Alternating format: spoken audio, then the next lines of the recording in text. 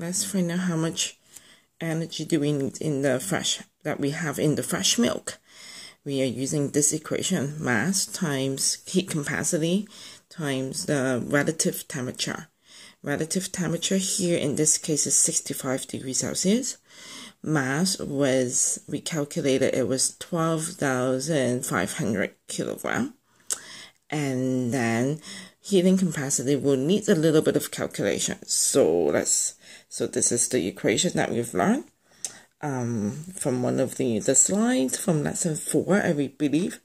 And so we would need the percentage, or in decimal term, the level of fat, the level of non-fat solid, and the level of moisture. So based on this is whole milk, we know that it has 3.25% fat. This is the level of non-fat solids such as lactose and milk protein, and this is the level of just pure water in the system.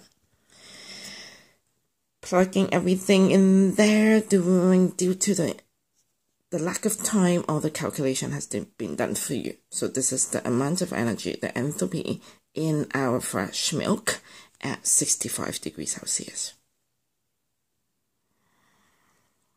The energy of the steam is actually very straightforward. We use our mass times the enthalpy of our steam at, so this is the steam at 65 degrees Celsius.